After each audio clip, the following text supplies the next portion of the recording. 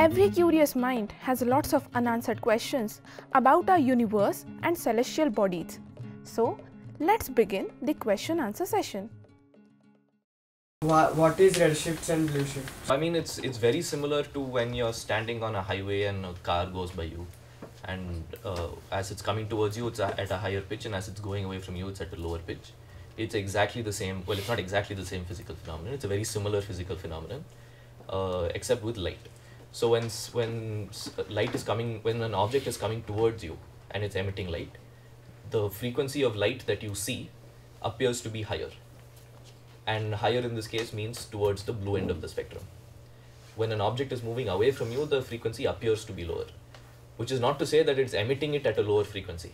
It's just that we see it at a lower frequency, and that appears to be towards the redder side of the spectrum. So if something is moving away, we say the light is red shifted. If it's moving towards us, we say it's blue shifted. Thank you, sir. And you have to be, when people identify elements or whatever, you have to do the back calculation precisely. You think it's coming from this element, okay, but then do you know how fast the object is moving towards you or away from you? Do you think you do?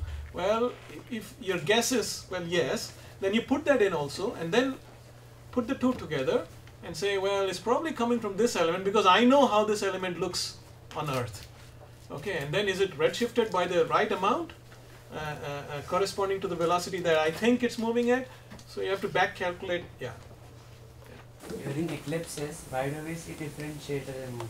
During eclipses, why do we see different shades of the moon? I would say that as you have different amounts of light reaching there, my suspicion is that the reflectivity is color dependent. Would you? I'm not sure what your question is. Which eclipse?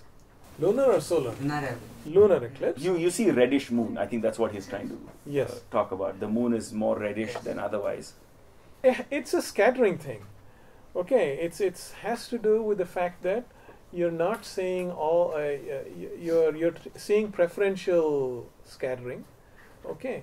And even the previous question, the blue moon, when there are particles that are large enough to, they're of the right size that will scatter blue light everywhere, you see blue.